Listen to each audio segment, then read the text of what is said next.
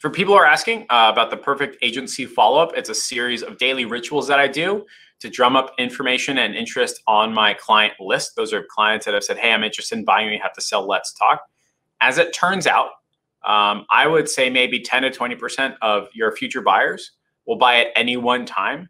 The vast majority of people do not buy immediately. That's just how it works. I mean, how many times did you hear about the iPhone and see the iPhone and be advertised about the iPhone before you bought the iPhone, right? Same exact thing. And so what I do is I have people on the list and I do daily rituals, text messages, callbacks in a certain way to where it spurs their interest in saying, hey, okay, let's talk. I've restarted clients, restarted conversations using scripts that make a whole lot of sense, asking about problems, questions, concerns, thoughts, or ideas. When my white labeler says, hey, I just got new proof, I blast that out to the list saying, hey, would you like results like this? Let's talk.